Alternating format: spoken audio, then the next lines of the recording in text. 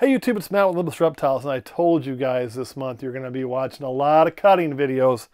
Well, it's time for another one, and if you look over here, you're going to have another one filmed and then another one filmed. So just ease in, settle in, guys. Lots of snippies going on.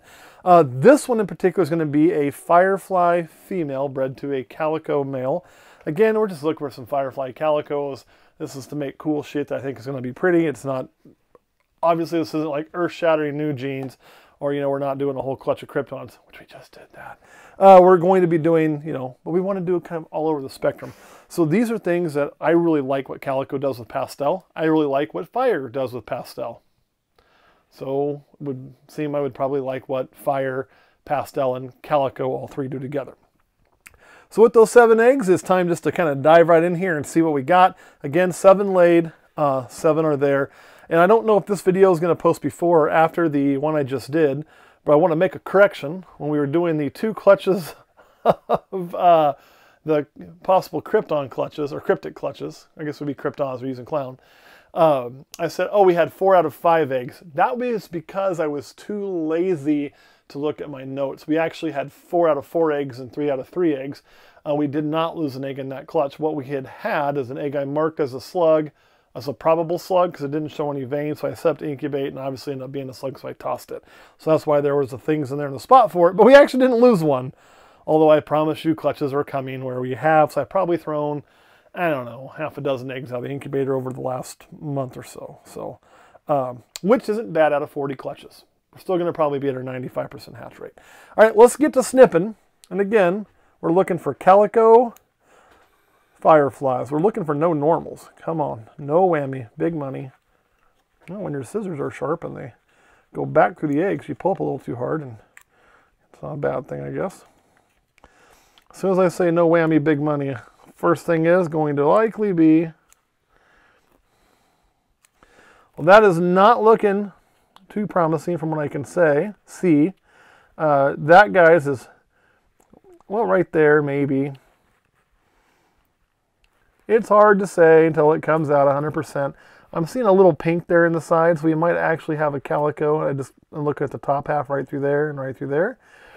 But we also could very well have just a normal.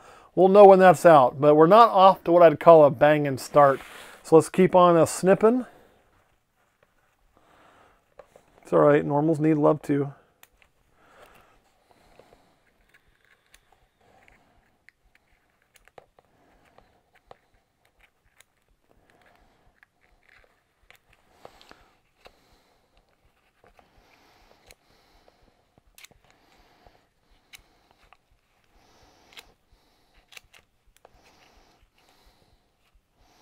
Such a weird angle to cut. So that's looking at least a little bit better. Right there. I mean, that ain't going to be earth-shattering either. But there's at least some kind of gene in there. We're probably looking at a pastel, maybe a fire. Probably not a pastel fire. Looks more fiery from there than pastel. It's not quite as bright as I'd expect a pastel to be. But it doesn't look like the last one we just cut. So, come on, y'all. Let's show me some combos.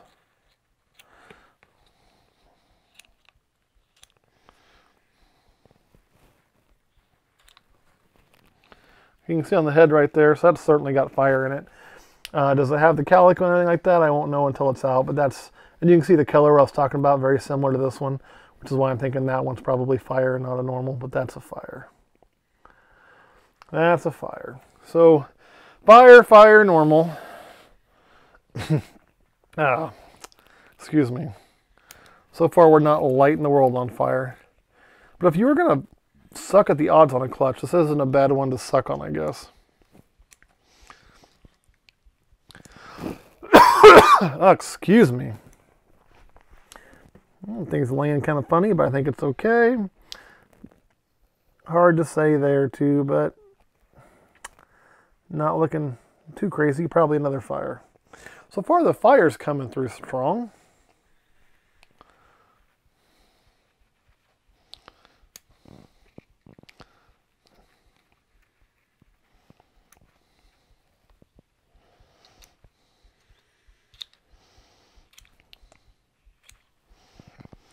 Now this has calico in it.